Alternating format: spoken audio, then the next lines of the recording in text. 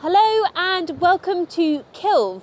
We're on the north coast of Somerset, right next to the Bristol Channel. So if we go north and over the sea there, we would get to Wales. And I'm currently standing on a sequence of Jurassic rocks called the Blue Lias. So these are a series of sedimentary rocks that were deposited in a marine setting in the Jurassic. So they are interbedded shales and limestones. They've got abundant marine fossils such as ammonites, showing that we're in a sort of fairly deep marine setting.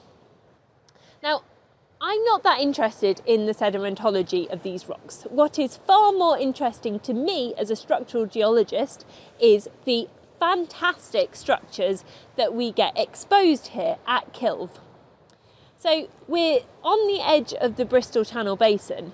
So we're in a setting where we're on the edge of a sedimentary basin.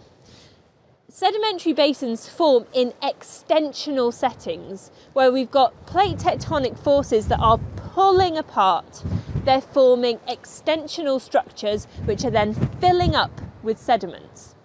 And really, the structural story at Kilve is multifaceted. We've got multiple events that are happening, but a lot of the features that we see here are extensional structures that formed during the formation of the Bristol Channel basin.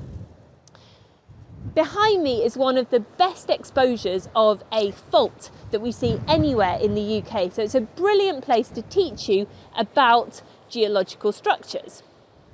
Plate tectonic forces are immense and they cause the crust on the surface of our planet to deform into features called faults, which you've already heard about. So a fault is a planar surface where we've had movement of rocks with one package being moved either up on top of or being extended and pulled away from another series of rocks. So the fault itself is the surface in which we have that movement, and that's driven by generally large plate tectonic forces.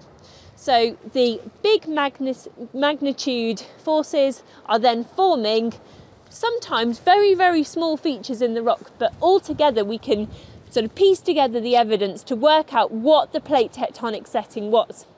And in places like this in Kilve, we can look at the evidence in the rocks and then think about what were the stresses like. As structural geologists, we're interested in finding evidence for what the paleo stress orientation and magnitude was back in time when these tectonic events were happening. So I'll talk to you a little bit more in some of these videos about the principal stresses and how we can use the features in the rocks to understand those.